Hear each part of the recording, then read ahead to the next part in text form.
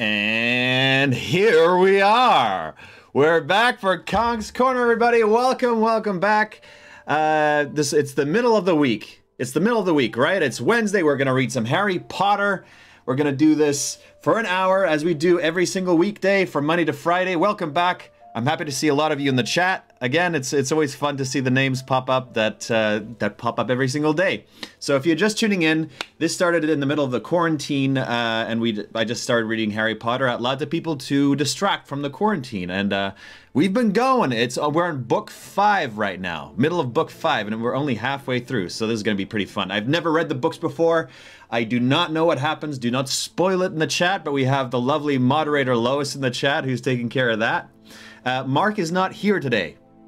Mark is not here today because he, I think he's seeing his cousin. I think that was his cousin. Anyway, but Dexter's there. Dexter's down there. My little dog. Okay, well, a couple of things. The Discord, people are still figuring it out, still understanding it. Me too, I'm going to set up different channels so it's also more clear, some guidelines on there. I have a Patreon every Monday after this read. I'm going to be reading, what's it called? The Goldfinch, also live for certain Patreon members. And on Tuesday, we're reading short stories by the Illustrated Man by Ray Bradbury. Ray Bradbury! And that's what we're doing Mondays and Tuesdays. So if you're interested, check out, it's in the description below of the video or on my Instagram. And let's just get started, shall we? Got my glasses. I got my glasses. I got my pink marker for the scar. What are we going to do today? We're going to do one of these. Oh, it worked out, didn't it? It worked out. And I also got my old mug back. And don't worry, Alicia, I'm going to use yours too. But I got some water, I got some whiskey. And we're just going to get started here on this old Harry Potter thing, okay? A little bit of Harry Potter. And this I'm going to read all day long. Even the English accents, I'm just going to keep on doing this one too. Because I feel like it's actually more of a Western than anything else in this one. So here we go.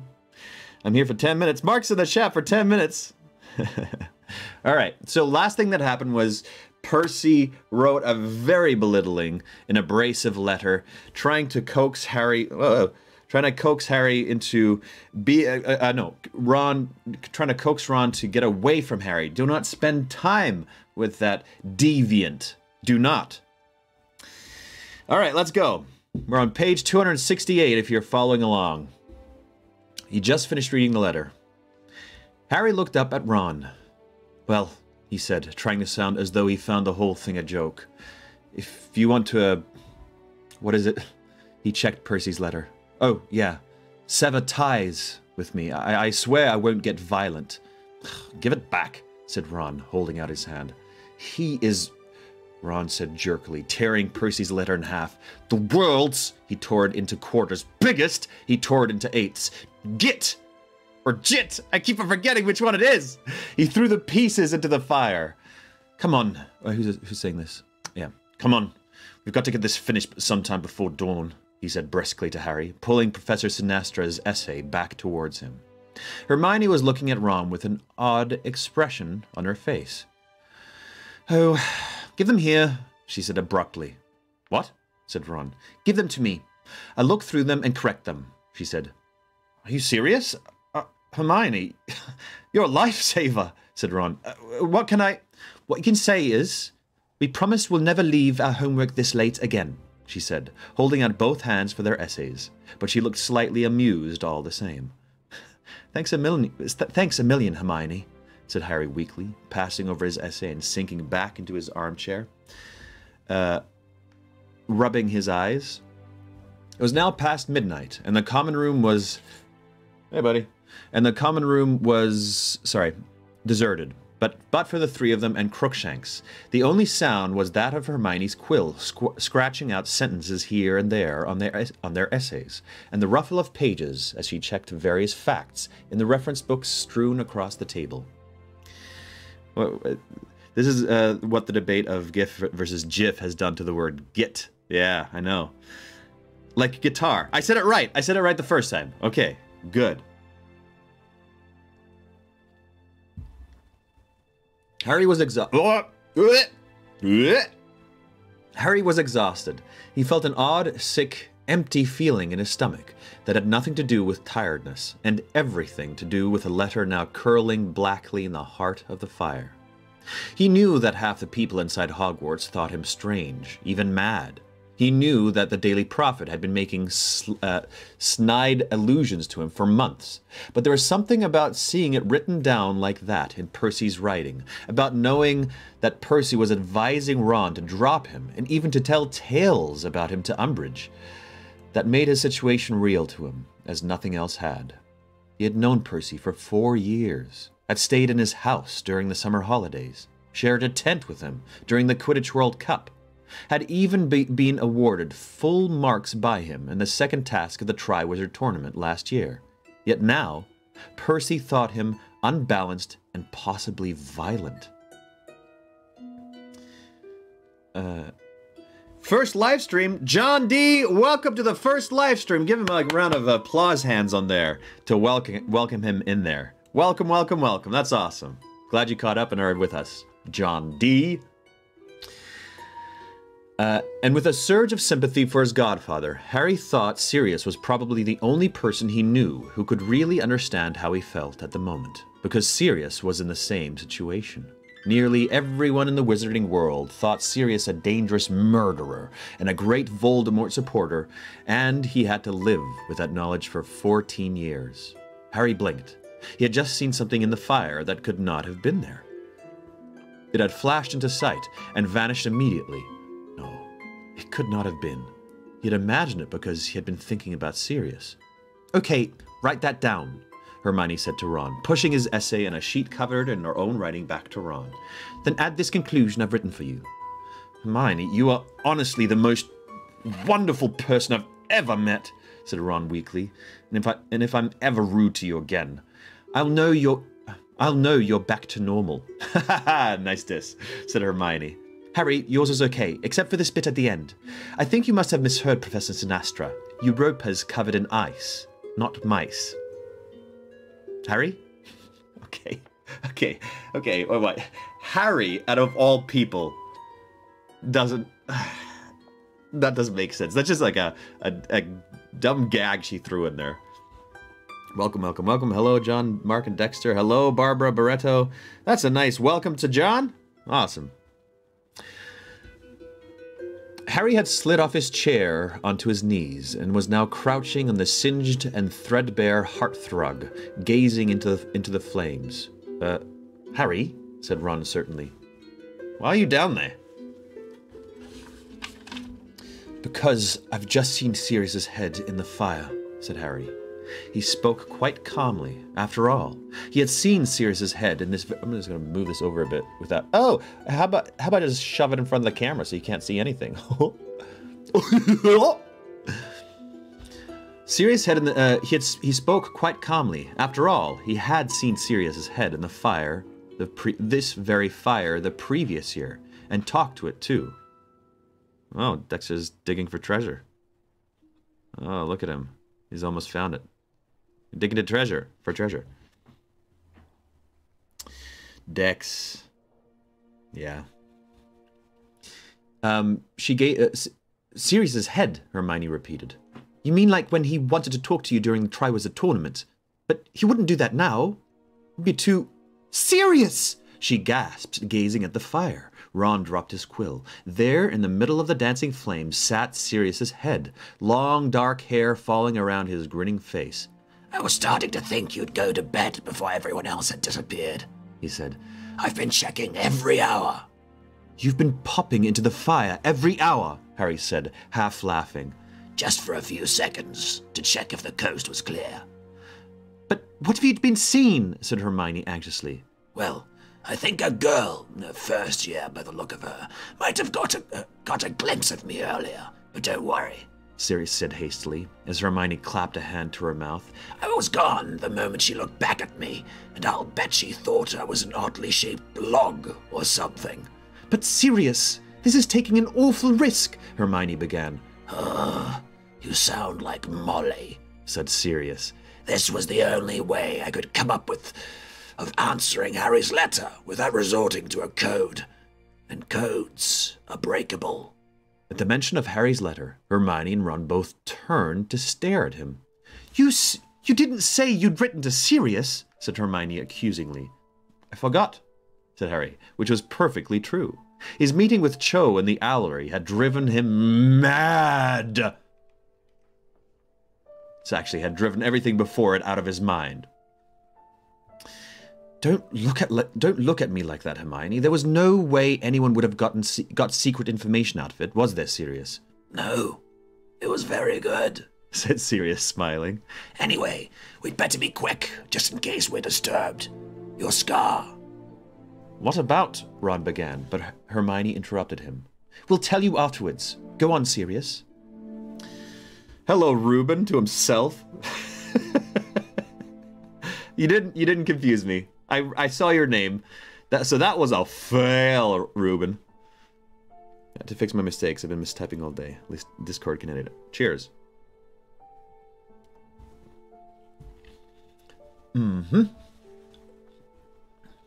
Well, I know it can't be fun when it hurts, but we don't think it's anything really to worry about. It kept aching all last year, didn't it? Yeah, and Dumbledore said it happened whenever Voldemort was feeling a powerful emotion, said Harry, ignoring, as usual, Ron and Hermione's winces. So maybe he was just, I don't know, really angry or something the night I had that detention. Well, now he's back, it's bound to hurt more often, said Sirius. So you don't think it had anything to do with Umbridge touching me when I was in detention with her? Harry asked. I doubt it, said Sirius. I know by her reputation, and I'm sure she's no Death Eater. She's foul enough to be one, said Harry darkly, and Ron and Hermione nodded vigorously in agreement. Yes, but the world isn't split into good people and Death Eaters, said Sirius with a wry smile. I know she's a nasty piece of work, though. You should hear Remus talk about her. Does Lupin know her? Asked Harry quickly, remembering Umbridge's comments about dangerous half-breeds during her first lesson. So many messages deleted. Hey, John, how are you? Hey, Nathan. Hi, Nathan. I'm doing well. How are you, Nathan? You're being a Dumbo. Just a reminder, you two are loved, have meaning, and have value. Well, I know you are making a joke about it and mean it at the same time, so thank you. Thank you and screw you, Nathan. Oh, man. Where were we? Does Lupin know her? Asked Harry quickly, remembering Umbridge's comments about dangerous half-breeds during her first lesson. No, said Sirius. But she drafted a bit of an anti-werewolf legislation 2 years ago that makes it almost impossible for him to get a job. Harry remembered how much shabbier Lupin looked these days, and his dislike of Umbridge deepened even further. Oh, wow. Aye, same here, Harry. She is the dumps. She is just the dumps. She is the back of a creek dumps. That's what she is. Nathan is trying to be nice. Much love, meaning, value is up for debate. There we go. I knew there was some more. Joth and Moth? Oh my gosh. Okay. Where were we? Sorry. Yeah. What she got against werewolves? Said Hermione angrily. Scared of them, I expect, said Sirius, smiling at her indignation. Apparently, she loathes party-humans. She campaigned to have mer people rounded up and tagged last year, too. Imagine wasting your time and energy persecuting mer people when they're little toe rags like Creature on the loose. He really does like Creature. Ron laughed, but Hermione looked upset. Sirius, she said reproachfully, yes. Honestly, if you made a bit more effort, bit of an effort with Creature, I'm sure he'd respond. After all, you are the only member of his family he's got left. And Professor Dumbledore said... So, what are Umbridge's lessons like? Sirius interrupted. He wants none of that. Is she training you all to kill half-breeds? Welcome, Hadassa. How did we get to the thong song again? I don't even know what you're talking about. Let me sing it again. No, said Harry, ignoring Hermione's affronted look at being cut off in a defensive creature. She's not letting us use magic at all. All we do is read the stupid textbook, said Ron. Ah, well, that figures, said Sirius. Our information from inside the Ministry is that Fudge doesn't want you trained in combat. Trained in combat? Replied Harry incredulously. What does he think we're doing here, forming some sort of wizard army? That's exactly what he thinks you're doing, said Sirius. Or, rather, that's exactly what he's afraid Dumbledore's doing. Forming his own private army, with which he'll be able to take on the Ministry of Magic. There was a pause at this. Then Ron said, That's the most stupid thing I've ever heard, including all the stuff that Luna Lovegood comes up with. Come on, dude. I don't understand why Ron has such a big problem with Luna. Luna's awesome. I mean, at least from the couple of encounters I've had. Thanks, Jenny John. You are extraordinary. I love everything you've been doing. Thank you, Hadassa. Everything you've been doing has been great, too. I'm just saying that. I don't know anything you've been doing, but thank you. Thank you very much. And let me sing it again. I got that song that's stuck in my head right now, and I bet all of you do, too. Have fun with that for the rest of the evening. And let me sing it again. And let me sing it again. And let me sing it again. And let me sing it again. And let me sing it again. And let me sing it again. Welcome. Okay, there was a pause at this. No, wait. So, we're being prevented from learning defense against the dark arts because Fudge is scared we'll use spells against the Ministry, said Hermione, looking furious. Yep, said Sirius. Fudge thinks Dumbledore will stop at nothing to seize power. He's getting more paranoid about Dumbledore by the day. It's a matter of time before he has Dumbledore arrested on some trumped-up charge. No, John, just no. Oh, you want some toilet time? When you gotta go, it's toilet time, it's toilet time. There you had your toilet time song. Sing it out, yeah, and everybody who's a first timer just became a last timer. Probably. Probably they heard me do that. They were like, I'm out of here. This is not, my ears are not worth this. Okay, back to the book, John. This reminded Harry of Percy's letter. Do you know if there's going to be anything about Dumbledore in the Daily Prophet tomorrow? Ron's brother Percy reckons there will be. I don't know, said Sirius. I haven't seen anyone from the Order all weekend. They're all busy. It's just been Creature and me here. There was a definite note of bitterness in Sirius's voice. So, you haven't had any news about Hagrid either? Said Sirius. Well, he was supposed to be back by now. No one's sure what's happened to him. Then, seeing their stricken faces, he added quickly, But Dumbledore's not worried. So don't you three get yourselves in a state.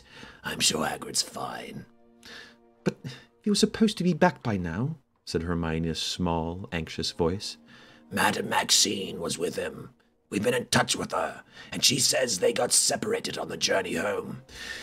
But there's nothing to suggest he's hurt, or, well, nothing to suggest he's not perfectly okay. Unconvinced, Harry, Ron, and Hermione exchanged worried looks. They care so much about him. And I do too. I don't know what's up with Hagrid. I miss him. He's such a good part of the books. Why take him out of the book when he's such a good part? Maybe distance does make the heart grow fonder. Boom, that just happened. Yes. Dan, you are the Toilet Time King. Can I just crown Dan Spence in the chat as Toilet Time King? I mean, Sayer created the song. Amazing. But the king of Toilet Time is Dan Spence, because he's the one who's called it out the most often and tells it when it's happening. Oh, where were we? Okay, other page. Listen, don't go asking too many questions about Hagrid, said Sirius hastily. It'll just draw even more attention to the fact that he's not back And I know Dumbledore doesn't want that. Hagrid's tough. He'll be okay. And when they did not appear cheered by this, Sirius added, When's your next Hogsmeade weekend, anyway? I was thinking, we got away with a dog disguise at the station, didn't we? I thought I could... No, said Harry and Hermione together, very loudly. Sirius, didn't you see the Daily Prophet? Said Hermione anxiously. That, said Sirius, grinning. They're always guessing where I am. They haven't really got a clue. He's so cocky. Your hair doesn't flip that way. He sits on the porcelain throne. All hail to Dance Spence, the Toilet King. The Toilet King. He will rule with an iron plunger. Oh, that's so funny. No. They're always guessing where I am, and they haven't really got a clue. Yeah, but we think this time they have, said Harry. Something Malfoy said on the train made us think he knew it was you, and his father was on the platform. Sirius, you know Lucius Malfoy. So don't come up here, whatever you do. If Malfoy recognizes you again... All right. I've got the point, said Sirius. He looked most displeased. Just an idea. Oh, you might like to get together. I would. I just don't want you chucked back in Azkaban, said Harry. There was a pause in which Sirius looked out of the fire at Harry, a crease between his sunken eyes. You're less like your father than I thought, he said finally, a definite coolness in his voice. The risk would have been what made it fun for James. Oh, that's manipulative. That is so manipulative. Look. Well, I'd better be going. I can hear a creature coming down the stairs, said Sirius, but Harry was sure he was lying. I'll write to tell you a time I can make it back into the fire then, shall I? If you can stand to risk it. There was a tiny pop, and the place where Sirius's head had been was flickering flame once more. This is so manipulative. I don't like that. I get it. He's hurt. He's alone all the time. He needs to see people, and the only person he feels connected to is Harry. I get it. But it's still manipulative. Toilet King, what is your first decree? Oh, I can't wait. I just signed up for the porcelain level on Dan's Patreon. Some great perks! It's awesome, Ruben. Don't forget the golden scroll of toilet paper. Actually, these days, it doesn't have to be gold. It's already priceless. Hurt people. Ruben, yeah, hurt people. That's true. Very true. Chapter 15. Oh, it's a new chapter. You know, I used to do a lot of questions, and I haven't done that in a while. So, here's a question for you. Name a product or a service you love so much that you'd happily be that company's spokesperson, and tell us why. So any kind of product or service, you're like, this thing I love, I would talk about this to the public. What is that for you? Chapter 15.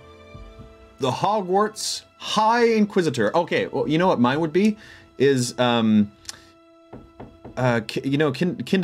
Surprise. No, actually, no. What is that bar? Oreo has a chocolate bar.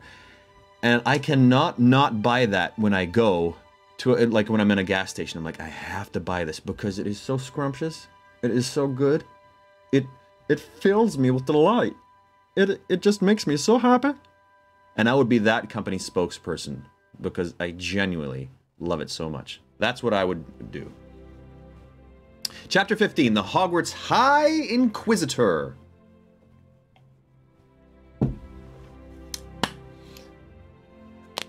Ooh, I should stop doing that, shouldn't I? But then again, actually, somebody in the chat once said that it's actually good.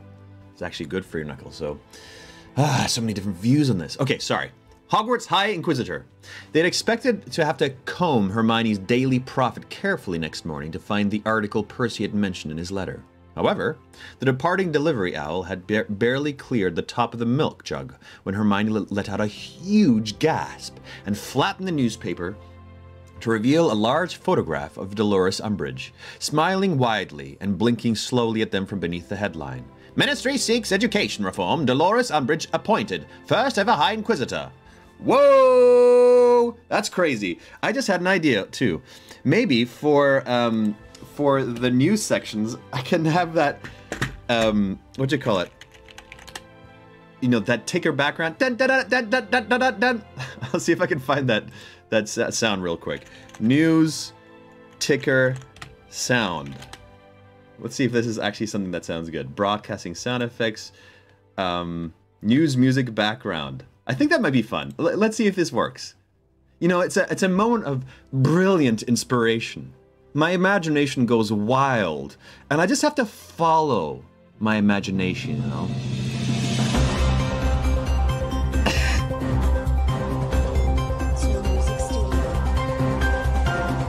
I'm kind of digging this. Just a bit quieter, right? Let me know if that's the right volume. Okay, we got some people talking about Nintendo Switch Instant Pot. Oh, hey, send me your Nintendo Switch number. We'll be friends. I love Car Share, Hatchet Coffee, a spokesperson for romance novels by BIPOC authors. I've never said that word out loud actually, because it's such a new phrase for me, BIPOC. But oh, interesting. Upjohn is getting compensated for all this advertising we were putting in the chat. Just please announce yourself as Ron Burgundy. It sounds like CNN. Perfect sound. Okay, here we go. I'm gonna download this and make this onto the Stream Deck so that I can press a button and this comes up whenever I have to do this voice. Wait. No, we're not there yet.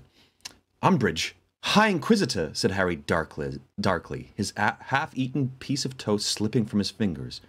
What does that mean? Hermione read aloud. But I'm not going to use Hermione's voice. In a surprise move last night, the Ministry of Magic passed new legislation giving itself an unprecedented level of control at Hogwarts School of Witchcraft and Wizardry. The minister has been growing this is in brackets. The ministry has been growing uneasy about going-ons at Hogwarts for some time, said junior assistant to the minister, Percy Weasley. He is now responding to concerns voiced by anxious parents who feel the school may be moving in a new direction that they do not approve of. This is not the first time in recent weeks that the Minister Cornelius Fudge has used new laws to effect improvements at the Wizarding School. As recently as 30th of August, Educational Decree number 22 was passed to ensure that, in the event of the current headmaster being unable to provide a candidate for a teaching post, the ministry should select an appropriate person. That's brackets again. That's how Dolores Umbridge came to be appointed to the teaching staff at Hogwarts, said Weasley last night. Dumbledore couldn't find anyone, so the ministry put in Umbridge, and of course, she's been an immediate success. This works? Wicked. A second, pause. She's been a what? Said Harry loudly. Wait, there's more, said Hermione grimly. Okay, I just need to understand what's happening here. Going on, they're uneasy, yeah. The decree number 22, in the event of the current headmaster being unable to provide a candidate for a teaching post. Oh, so she was not, okay. So she was not chosen by Dumbledore. The Minister of Magic supplied Umbridge. So she is like a spy. But okay, a question for you knowledgeable people of the wizarding world of Harry Potter. And don't spoil anything, but I was under the impression that Hogwarts and the Minister of Magic cut ties. Right? At the end of book 4. Didn't Dumbledore do that?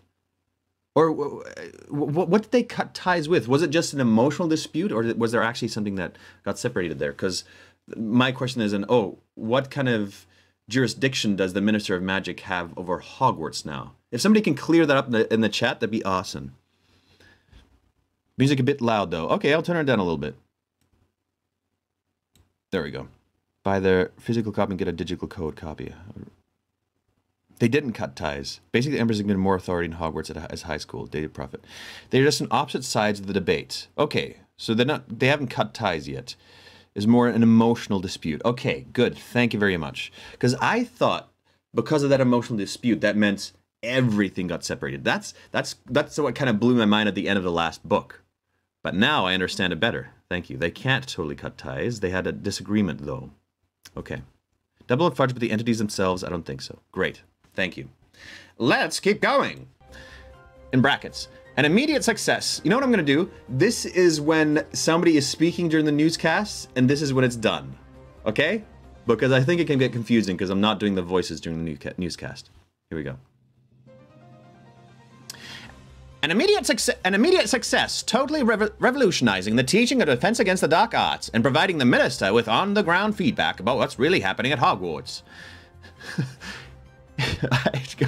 Well, they're not even making it clear. But, oh, okay. This is okay. Now I'm clear because they're doing brackets all over the place for the regular reading and for the actual quotes of people. So this is now regular.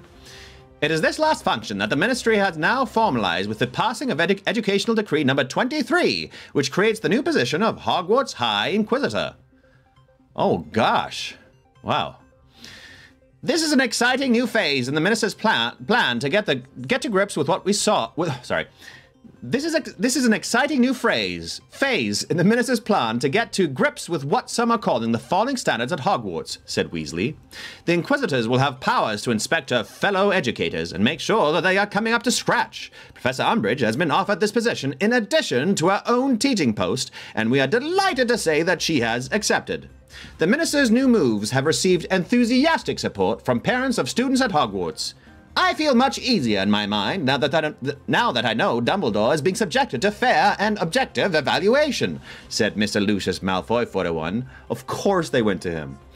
Speaking from his Witchshire mansion last night, many of us with our children's best interests at heart have been concerned about some of Dumbledore's eccentric decisions in the last few years, and are glad to know that the minister is keeping an eye on the situation.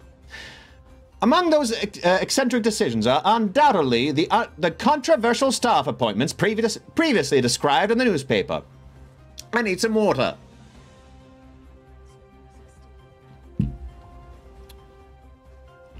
Okay, here we go. Among those eccentric decisions are undoubtedly the controversial staff appointments previously described in the newspaper, which have included the employment of werewolf Remus Lupin, half-giant Rubus Hagrid, and delusional ex-aura Mad-Eye Moody. Rumors abound, of course, that Albus Dumbledore, once supreme mugwump of the International Confederation of Wizards and chief warlock of the Wizengamot, is no longer up to the task of managing the prestigious school of Hogwarts. I think the appointment of the Inquisitor is a first step towards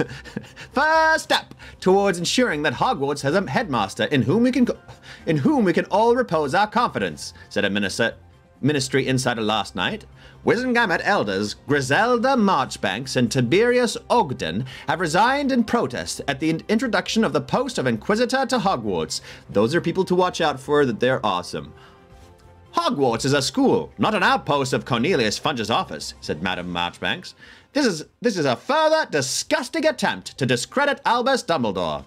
For a full account of Madame Marchbanks' alleged links to subversive goblin groups, turn to page 17. The news is done. That's fun. That's fun. Therapy has changed my life. Yes, World Therapy Day. Is that the day? Awesome. I've been to therapy. It's awesome. They better keep Hagrid. And if you have, doubts about therapy, just take it from me, expert, that it's great. That's the quote you can give to people. John says it's great. Mugwump. Actually, can somebody describe to me what a mugwump is? Because it says he is the supreme mugwump of the International Confederation of Wizards. So can somebody answer this? Well, unless it's answered later and it reveals something later. So unless it's, maybe spoiler territory, don't please answer it. But what's a mugwump? And how is the Confederation of Wizards different from the Ministry of Magic, or the Minister of Magic? That's what I'm curious about. My favorite title of pro tip, go to therapy. Will you be my therapist? Carrie, of course I will be. Of course I will be. And I'll just tell you, stop it. That'll be my advice. That'll be my therapy session. It's very direct, and very clear. I won't be asking you any questions. In fact, you don't even have to talk. You just show up and I say, stop it. That's actually from an old sketch by, I forget his name. Bob Hart. Is it Bob Hart? Look up Bob Hart. I think it's Bob Hart, SNL Therapy. It's a fantastic sketch. Yeah, look that up.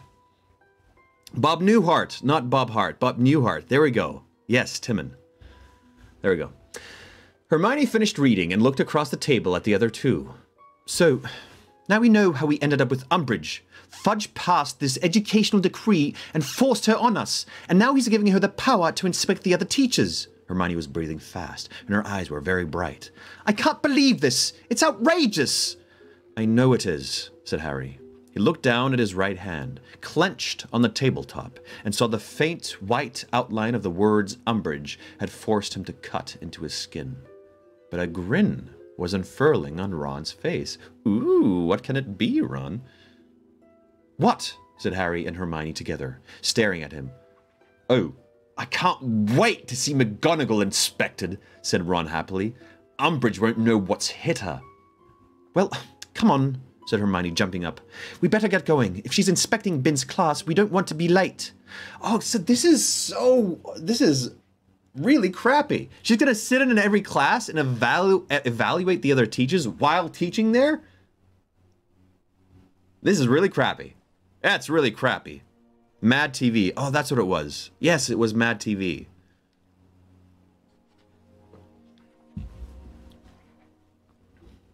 But Professor Umbridge was not inspecting their history of magic lesson. He was not inspecting her history of magic lesson, which was just as dull as the previous Monday. Nor was she in Snape's dungeon when they arrived for double potions, where Harry's Moonstone essay was handed back to him, with a large, spiky black D scrawled in an upper corner. That sucks. Now, who's saying this? I have awarded you the grades you would receive if you presented this work in your owl, said Snape with a smirk, as he swept among them, passing their homework.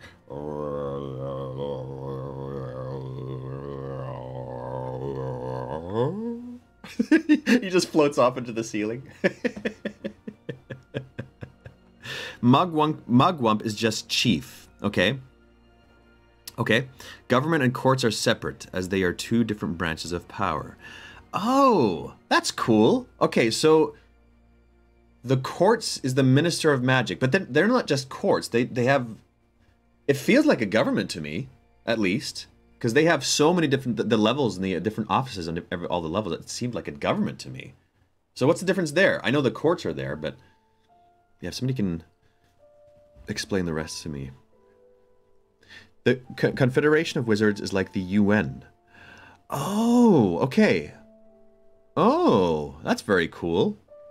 That makes more sense. Gotcha. Thank you very much. That clears it up for me. Is the government. Yeah. The ministry is the government. The Confederation is the UN. Gotcha. Okay, that's cool. That's cool. I like that. Snape. Yeah. As they swept among them, passing back their homework. This should give you a realistic idea of what to expect in the examination. Snape reached the front of class and turned on his heel to face them. The general standard of this homework was abysmal. Most of you would have failed had this been your examination.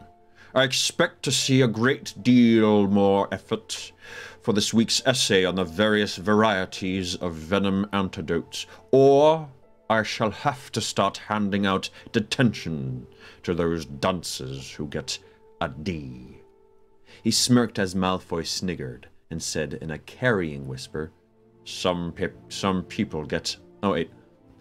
Malfoy. Some people get a D. Ha! Got a D. There we go. Harry realized that Hermione was looking sideways to see what grade he had received. He slid his Moonstone essay back into his bag as quickly as possible, feeling that he would rather keep that information private.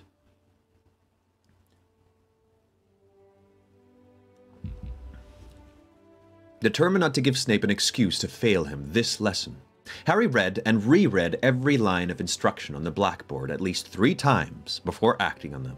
His strengthening solution was not precisely the clear turquoise shade of Hermione's, but it was at least blue rather than pink, like Neville's. Neville's doing good. Okay, Neville's doing just as good as Harry. Go Neville. And he delivered a flask of it to Snape's desk at the end of the lesson with a feeling of mingled defiance and relief.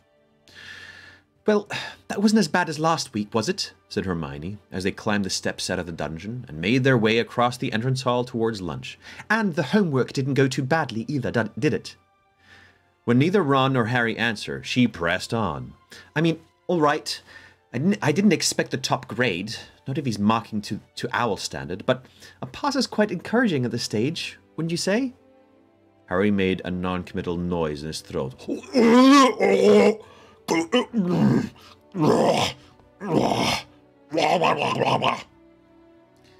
Harry, what are you doing? Just agreeing. Of course, a load can happen between now and the exam. We've got plenty of time to improve, but the grades we're getting now are sort of baseline, aren't they? Something we can build on. Next page. They sat down together at the Gryffindor table. Obviously, I'd have been thrilled if I got an O. Hermione, said Ron sharply, if you want to know what grades we got, ask. I didn't mean... Well, if you want to tell me, I got a P, said Ron, ladling soup into his bowl. Happy? Well, that's nothing to be ashamed of, said Fred, who had just arrived at the table with Jord and Lee Jordan, and was sitting down on Harry's right. Nothing wrong with a good, healthy P. But, said Hermione, doesn't P stand for... Australia. Poor, yeah, said Lee Jordan. Still, better than a D, isn't it? Dreadful? Harry felt his face grow warm and faked a small coughing fit over his roll. When he emerged from this, he was sorry to find Hermione was still in a full flow about owl grades. I just got onto nothing but these noises. Yeah, welcome, Natasha. To forget for ourselves. That sounds like Hagrid coughing up a hairball. Not sure John knows what non-committal means. How do you mean that? I don't understand that. Lol, exactly what I was thinking about Allison. Huh? Non-committal? I don't know what that means. Maybe explain that. Explain yourself. Explain yourself. So top grade's O for outstanding, she was saying. And then there's A. No, E, George corrected her. E for exceeds expectations. And I've always thought Fred and I should have gotten E in everything because we exceed expectations just by turning up for the exams. They all laughed except Hermione, who ploughed on. So after E, it's A for acceptable. And that's the last pass grade, isn't it? Yep, said Fred, dunking an entire roll in his soup, transferring it to his mouth and swallowing it whole. And you get P for pull. Ron raised both his arms in mock celebration. And D for dreadful. And then T, George reminded him. T? Asked Hermione, looking appalled. Even lower than a D? What on earth does T stand for? Troll, said George promptly. Harry laughed again, though he was not sure whether or not George was joking. It's so funny that they've been going there. It's like, I think this is their fifth year, and they still don't know what the letter grades mean? Come on! Really? Well, no, they're talking about the owl grades. Okay, so this is still new. But okay, so they don't know. That's okay. But nobody has bothered to explain to them what the owl grades are. No teacher, not one of them has been like, okay, here's what it looks like. Everyone's like, what does it mean? I passed. Oh, no, you didn't. Okay.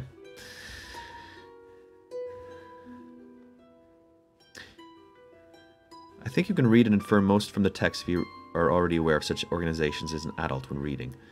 I don't know what this all means. What class do you think you would get a T in? What class would I get a T in? It would probably be... Let me think. What class would I get a T in? It would be something... It would... I know science is really cool, but it would be my science class. I'm just really bad at remembering facts, you know, and maybe it had to do with my teacher. Maybe it had to do with my teacher in Germany. But man, it sucked so bad. I couldn't stand it. So I'd probably get a T in that. Yeah. John, when would JK have told us this? It's exposition when it needs to happen. No, I know. I'm talking about the kids themselves, not us. Yeah, in the UK, we don't grade alphabetic until OR exams when we are 15 or 16. Oh, crazy. Wow, cool. Okay, let's keep going. Harry laughed again, though he was not sure whether or not George was joking. He imagined trying to conceal from Hermione that he received T's in all his owls, and immediately resolved to work harder from now on. You had an expected lesson, then? Fred asked them. No, said Hermione at once. Have you? Just now, before lunch, said George. Charms. What was it like? Said Harry and Hermione asked together. Fred shrugged. Not that bad. Umbridge just lurked in the corner making notes on a clipboard. You know what Flitwick's like. He treated her like a guest. Didn't seem to bother him at all. She didn't say much. Asked Alicia a couple of questions about what the classes are normally like. Alicia told her they were really good. That was it. I can't see old Flitwick getting marked down, said George. He usually gets everyone through their exams all right. Who have you got this afternoon? Fred asked Harry. Trelawney. A tea if I ever saw one. And Umbridge herself. Well, be a good boy and keep your temper with Umbridge today, said George. Angelina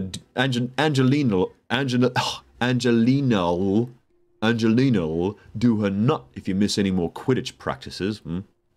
But Harry did not have to wait for defense against the dark arts to meet Professor Umbridge. He was pulling out his dream diary in a seat at the very back of the shadowy divination room when Ron elbowed him in the ribs, and, looking around, he saw Professor Umbridge emerging through the trapdoor in the floor. The class, which had been talking cheerily, fell silent at once. The abrupt fall in the noise level made Professor Trelawney, who had been wafting about handing out copies of the Dream Oracle, look around. Professor Trelawney and Umbridge in one room. Interesting. You get an O in friendship, though, John. Hey, Nathan! John, my niece made a magic wand out of chopstick and some hot glue swirled around it. Want me to send you the link? Yeah, Ruben. Send me the link. Absolutely. Trelawney's inspection. Well, I love this scene. Don't tell me that it's an inspection. Oh, I know. Actually, no. We know it's an inspection. Sorry. I get really sensitive about spoilers. Because it's a precious thing for me. It's a precious thing to discover. So, my bad. I didn't mean to lash out at you like that. Okay. Trelawney. Had been wafting out and handing out copies of the Dream Oracle, looking around. Good afternoon, Professor Trelawney, said Professor Umbridge with her wide smile. You received my note, I trust, given the time and date of your inspection. Professor Trelawney nodded curtly and looked very disgruntled. Looking very disgruntled, turned her back on Professor Umbridge and continued to give out books. Still smiling, Professor Umbridge grasped the back of the nearest armchair and pulled it to the front of class so that it was a few inches behind Professor Trelawney's seat. Oh man, what a power move. She then sat down, took her clipboard from her flowery bag, and looked up expectantly, waiting for the class to begin. Spoiler triggers, totally. It's a joyful thing. People are joystill or something, sometimes. Okay, so she's sitting right behind her. Professor Trelawney pulled her shawls tight about her with slightly trembling hands and surveyed the class through her hugely magnifying lenses. She's nervous. Trelawney's nervous. We shall be continuing our study of prophetic dreams today. I'm trying to find out what she's like when she's nervous. She said in a brave attempt at her usual mystic tones, though her voice shook slightly. Divide into pairs, please, and interpret each other's latest nighttime visions with the aid of the oracle. She made as though to sweep back to her seat, saw Professor Umbridge sitting right beside it, and immediately veered left towards Parvati and Lavender, who were already deep in discussion about Parvati's most recent dream. Harry opened his copy of the Dream Oracle, watching Umbridge covertly. She was already making notes on her clipboard. After a few minutes, she got to her feet and began to pace the room in Trelawney's wake, listening to her conversations with students and posing questions here and there. Harry bent his head hurriedly over his book. The F. Umbridge, so rude. I think comments about the book should be in the past tense. Yeah, there you go, Tash. What letter did you get in close-up magic? Okay. Think of a dream, quick, he told Ron, in case the old toad comes our way. I did it last time, Ron protested. It's your turn. You tell me one.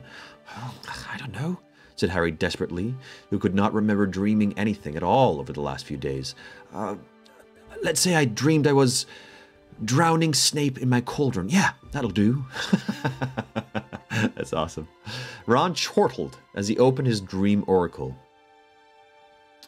Okay, we've got to add your age to the date you had the dream, the numbers of letters in the subject. Would that be drowning or cauldron or Snape? It doesn't matter, pick any of them, said Harry, chancing a glance behind him. Professor Umbridge was now standing at Professor Trelawney's shoulder, making notes, while the divination teacher questioned Neville about his dream diary. What did you dream this again? What night did you dream this again? Ron said, immersed in calculations. I don't know. Last night, whenever you like, Harry told him, trying to listen to what Umbridge was saying to Professor Trelawney. They were only a table away from him. Him and Ron now.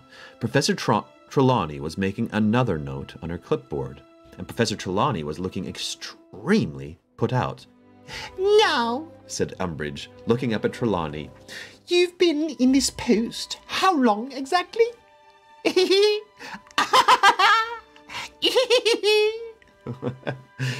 Oh man, she doesn't laugh like that. Professor Trelawney scowled at her, arms crossed and shoulders hunched as though wishing to protect herself as much as possible. Was she scared from the indignity of the inspection? After a slight pause, in which seemed to decide that the question was not so offensive that she could reasonably ignore it, she said in a deeply resentful tone, Nearly 16 years. Quite a period, said Professor Umbridge, making a note on her clipboard. So, it was Professor Dumbledore who appointed you? That's right. That's right, said Professor Trelawney shortly. Professor Umbridge made another note. And you are a great-great-granddaughter of the celebrated seer Cassandra Trelawney? Yes, said Professor Trelawney, holding her head a little higher. Another note on the clipboard. But I think, correct me if I'm mistaken, that you were the first in your family since Cassandra to be possessed of second sight. These things often skip 3 generations, said Professor Trelawney. Professor Umbridge's toad-like smile widened. 1 second, I need to look at this again. So, you've been in this post. She's been teaching for 16 years. Professor Dumbledore appointed her. The great-great-granddaughter of the celebrated seer Cassandra Trelawney.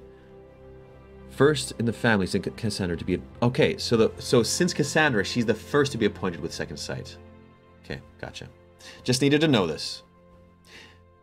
And they skip 3 generations usually. Professor Umbridge's toad-like smile widened. Of course, she said sweetly, making yet another note. Well, if you could just predict something for me then. And she looked up inquiringly, still smiling. Professor Trelawney stiffened as though, oh damn, she's gonna have to actually predict something now? Oh man! Okay.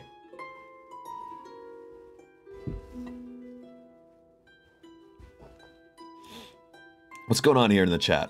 People are spoiling something that and this.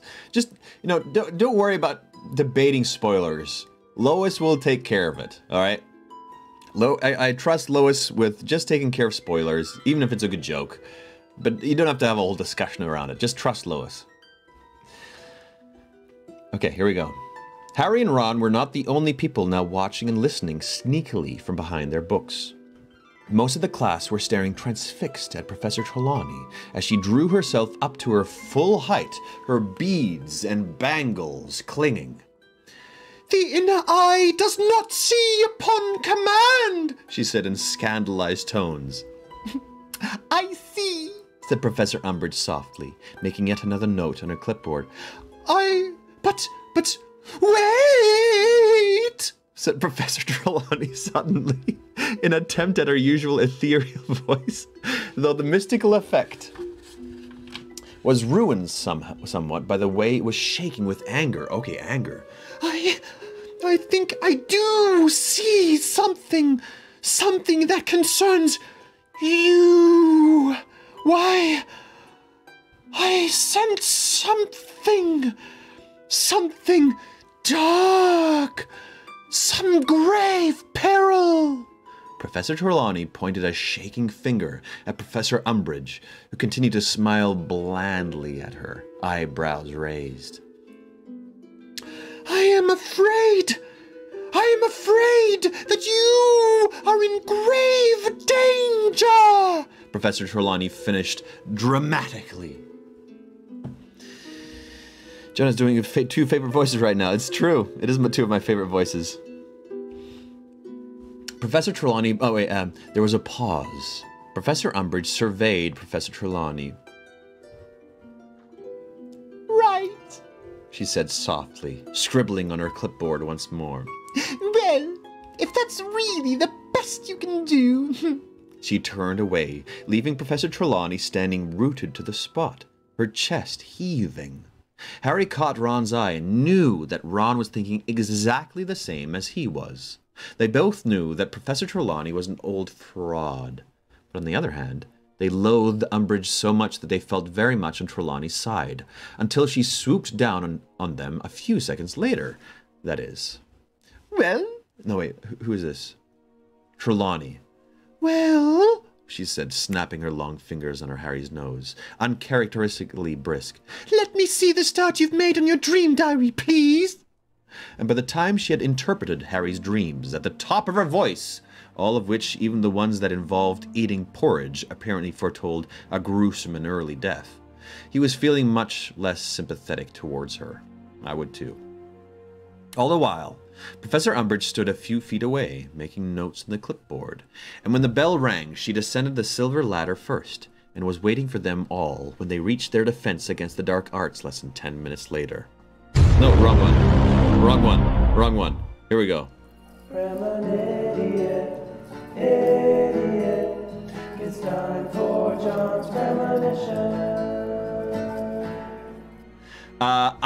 This is my prediction here, that she is going to remove a whole bunch of teachers, and I hope, well, maybe Trelawney's going to be gone. I hope not, but she's going to remove a whole bunch of teachers, or the attempt is to remove as much teachers so they can get their Minister of Magic people in there. They're going to try and, overtake that place with as many teachers from the Minister of Magic. That's my prediction! The Giver of Joy, the Bounty Hunter of Joy Stealers. This is my trash fanfic, and actually a good one is few and far between. I'm going to read some fanfic after these 7 books, for sure. I cannot wait for the really bad fanfic. I want to read the bad ones. I'll read maybe 1 or 2 good ones, but I want to read the bad ones. Actually, but that would also be a bit mean, to read the bad ones. These are people writing them in their free time. I want to. That was the best close-up yet. Good. John doing all the challenges. Okay, where were we? She stood a few feet away. Okay. She was humming and smiling to herself, Umbridge, that is. When they entered the room, Harry and Ron... Wait. Oh, sorry, my bad. All the while, Professor Umbridge stood a few feet away, making notes on that clipboard, and when the bell rang, she descended the silver ladder first, and was waiting for them all when they reached their defense against the dark arts lesson 10 minutes later. Now she's teaching it. She was humming and smiling to herself when they entered the room. Harry and Ron told Hermione, who had been in arithmancy, exactly what had happened in divination while they all took out their copies of defensive magical theory. But before Hermione could ask any questions, Professor Umbridge had called them all to order, and silence fell. This is my getting ready. This is my... There was another character who had some kind of characteristic with. I can't remember who, but this is mine for her.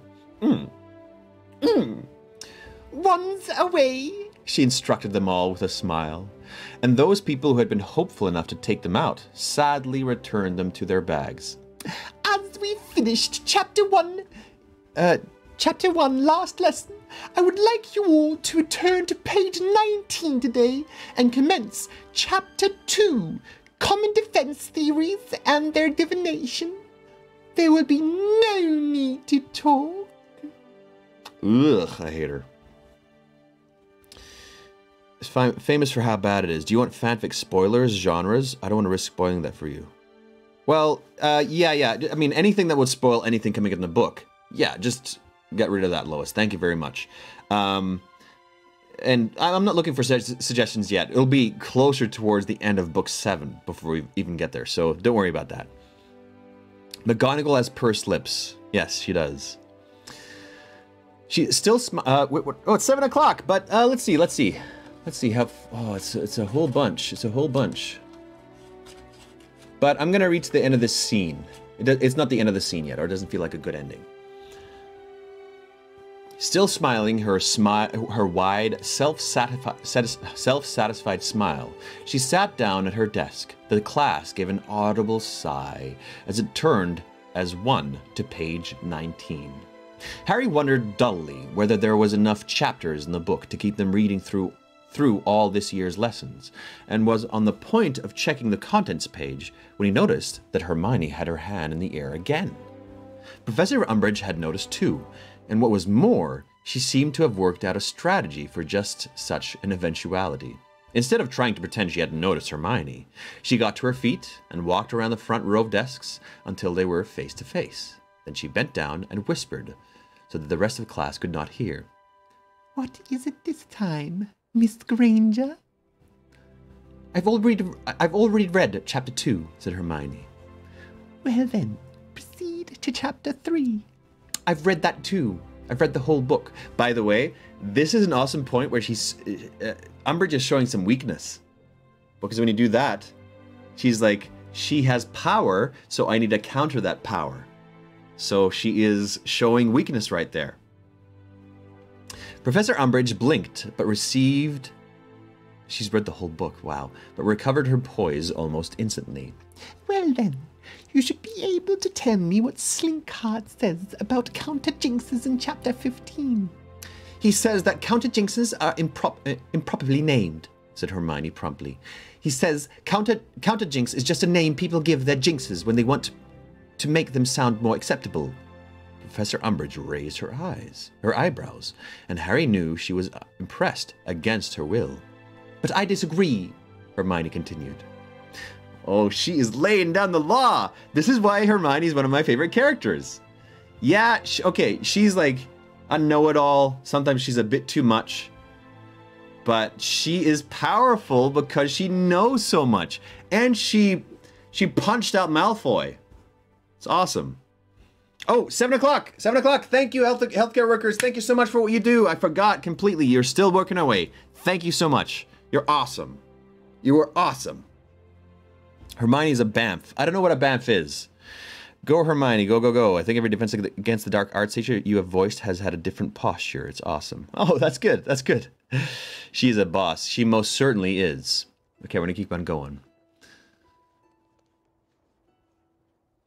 Professor Umbridge's eyebrows rose a little higher, and her gaze became distinctly colder. You disagree? She repeated.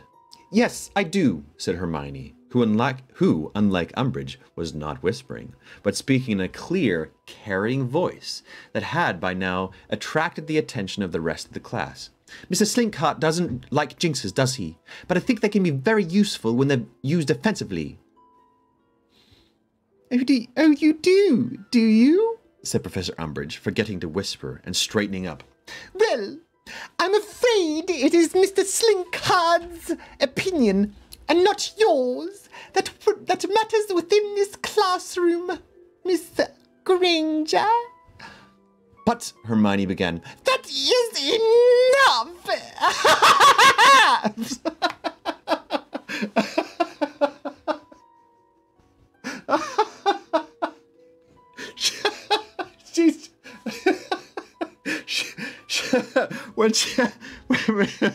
when she can't control herself, she doesn't get angry. She gets too intensely excited. That's what I think how she gets. Oh, man. I don't know if that's true or not, but that's how I envision her. Oh, man.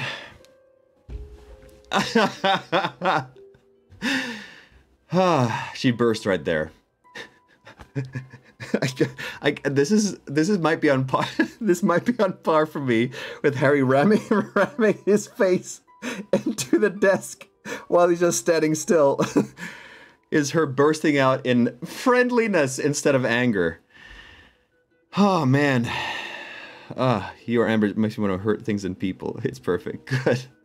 Okay. I'm gonna try to keep on going. Oh man, that is very funny to me. Oh man. She walked back to the front of the class and stood before them, all the jauntiness she had shown at the beginning of the lesson gone. Miss Granger, I'm going to take 5 points from Gryffindor House. Oh man. There was an outbreak of muttering at this. What for? Said Harry angrily. Don't you get involved. No, don't you get involved, Hermione whispered urgently to him. For disrupting my class with pointless interruptions, said Professor Umbridge smoothly. Okay, she's back to normal.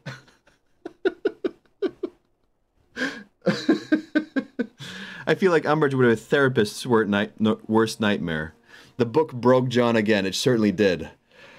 Oh man, that was funny. She's a great character. She's such a good character. Smoothly now. I'm here to teach you a ministry-approved method that does not include inviting students to give their opinions on matters about which they understand very little.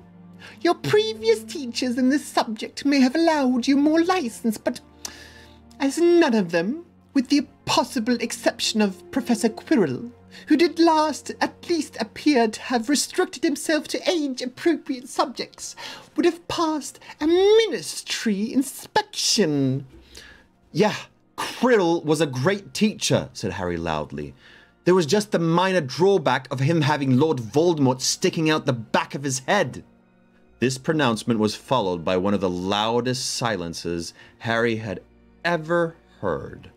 Then, I think another week's detention would do you some good, Mr. Potter, said Umbridge sleekly. End of section.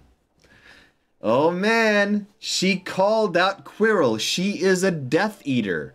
She's part of that, for sure. I mean, I've always had the suspicion, but it just confirms it. And he's getting another week of detentions. Something's going to happen in these detentions, I'm sure of it. What do we got here? Okay, I'm going to end here. We went 8 minutes over. Sorry, the hiccups again. What disorder do you focus on first? Oh, I love Harry. I need a marathon. You want a marathon of reading? Maybe I'll do it at the end of book 5. Hey, there he is. There's that little guy. Oh, I get some nose kisses. That's nice. And you get some dog gun. Hello. All right, let's see. Any questions? Any thoughts? Yeah, this has been a great chapter. A lot of different interactions, which I like when characters who haven't interacted yet get to interact together. That's a favorite of mine. No, keep going. I can't actually because I'm going to a little movie night. Where can I join the Patreon? It's in the links of it's in the descriptions of the videos. So go on any one of my videos. There's a link in the description. Thank you, Miguel. Dexter, yes, there is hope. Where is Hagrid? Where is Hagrid? He's got a mission. You know, all I've got to go off is where the last book ended, right? So what mission could Hagrid complete? He couldn't do a spy mission. He's too big for that. You know, he's just too noticeable. You know, something with a brute force, maybe? What would he be doing? It's a mystery. It's a mystery to me. And you know, all of my other predictions have come true. Every single one of them. And you can go back, look at the videos, you know, double check those. You'll see they all came true. But I'm also a person who can just admit when he doesn't know. You know, I'm also that kind of person. So I admit I don't know about Hagrid. I don't have a premonition about Hagrid. It's like the one time in all the books where I don't know. And I'm okay with that, you know? I'm not flawless. Remember when John used to go long? Oh, come on, John Ellis Bush. I still go long. Come on, man. How would you handle having Umbridge as a teacher? Oh boy, I would be Umbridge. I'm already a person who is not very good at when people put down other people's dignity publicly. I'm already pretty bad at that, so I would not do well. How would you handle... What would you do if Umbridge was inspecting your class? Yeah, I would probably do the same thing Harry was doing. We get it, Jen. You're probably your friends. Ugh. So how do you think all the other teachers will react to their observations with Umbridge? So what are the other teachers again? Who do we have? Wait, didn't she go through most of them already? Who are the other teachers? And I hope that's not a leading question. I literally... Oh, McGonagall. McGonagall will call her out, for sure. McGonagall will call her out, for sure. Why is Umbridge so mean? What is her deal? She's a Death Eater, no doubt. She's a Death Eater and a spy. Yeah, no doubt. Yes, you have second sight, John. It's a miracle. Thank you. Thank you, Natasha. Actually, me and Trelawney are probably related, you know? Maybe she's the one for me. Trelawney. Snope, McGonagall, Sprout. Oh, Snape. Snape. No, Snape. She wasn't in Snape's class. Okay, so she's probably going to be another one in Snape's class. They're probably going to team up on Harry. They're going to team up on Harry for sure. Sprout. Oh, Sprout. I don't know. Sprout just she doesn't have enough character for me. Yet. She hasn't been, other than just teaching a class. I don't know much about her character yet. Has she gone through everybody? I don't know. What you expect Umbridge to do? She's, like I said, she's going to be trying to remove as many teachers as she can so they can get spies in there. All right, everybody. That was a fun chapter. Really fun chapter. We're going to be back tomorrow at 6 o'clock. Join the Discord if you want some discussion, and I'm going to be adding some different channels, fun stuff. And also, if I can't make an evening, for example, if I can't make a read, if I have an appointment or something like that, I will be announcing that stuff on Discord. Not on Instagram anymore, but Discord is the official communication channel for me to give you those kind of announcements or tell you when I can or maybe when I'll be reading more or anything. So it'll be on there. Check out my Patreon for some more readings and for some Dexter stickers. I'm still thinking what else I can add to them. But thank you for those who have already helped me out. I'm very, very, very appreciative of it. I hope you all have a good evening. I will see you tomorrow at 6 p.m. And I want you to know you are loved, you have purpose, and you have value. Do not forget that. Do not forget to listen to others, to listen to the voices being spoken very loudly right now, and to give people the permission to move from 6 to 7 instead of from 0 to 1. Give people permission to change slowly if they can. All right, love you all. I'll see you tomorrow. Bye-bye.